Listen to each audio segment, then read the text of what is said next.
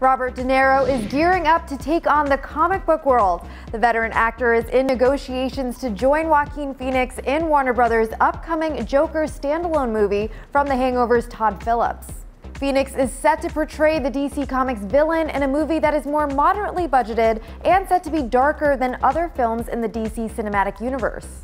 Phillips is directing from a script he's co-written with Scott Silver of 8 Mile and The Fighter fame, and while plot details are still largely unknown, the standalone is supposed to be set in Gotham City in the early 1980s. If a deal takes place, De Niro would play a talk show host who is somehow instrumental in the Joker's origin. Comic book movies would certainly be a first for De Niro, who is known for his work in classics like The Godfather Part 2 and Raging Bull, appearing in crime dramas and thrillers such as Goodfellas and Heat, comedies such as Meet the Parents series and Analyze This, and even dipping his toes in fantasy fare with the adventures of Rocky and Bullwinkle or Stardust. And the standalone is set to be a character exploration as well as a drama, not a fight fest. The project is set to begin in September in New York.